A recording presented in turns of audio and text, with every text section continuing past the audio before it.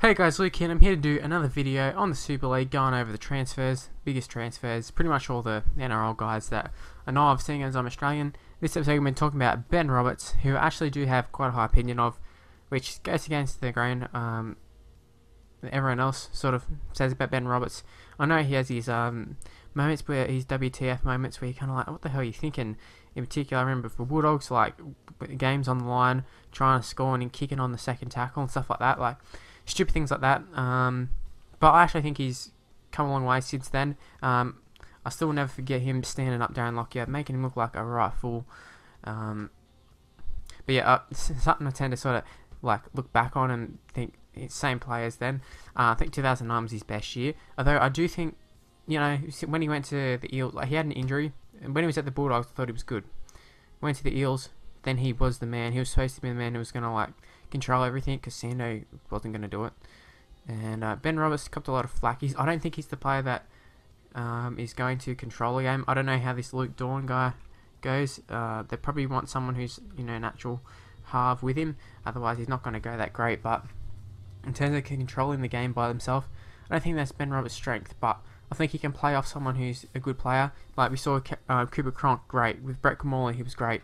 But when you start putting in the other like average players around him, where he is expected to do all the stuff and come up with the miracle plays, and that's where he sort of stuffs up and tries really to go for the miracle play too often.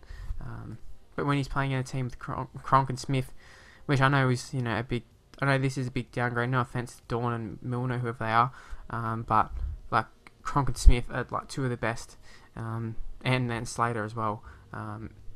But like Ben Roberts will be a lot different here, but also he's playing in a different sort of league as well. So you probably will be able to tear up some teams, the lower sort of teams. I don't know what the lineup's actually going to be, and I don't particularly care because I would know the players anyways. But yeah, as long as Ben Roberts doesn't have to do everything by himself, he should be okay. Haven't done a player model there, but yeah, what are my thoughts on Ben Roberts signing? I think it's a good signing. I don't think he would be signing for very much. I know when he was at the Storm, it was only like a last ditch sort of thing. Parramatta didn't even want him. So going to Castleford, probably not on huge money, probably on an okay sort of money, but in terms of like value for money, you should probably get out of him. But be prepared to be frustrated with him, and some games you'd be wanting to hook him off the field and say, get the F out of my team. Others you'll be saying, man, this guy should be playing for New Zealand, should be destroying everything, like so good. That's just how Ben Roberts is, and you got to deal with it.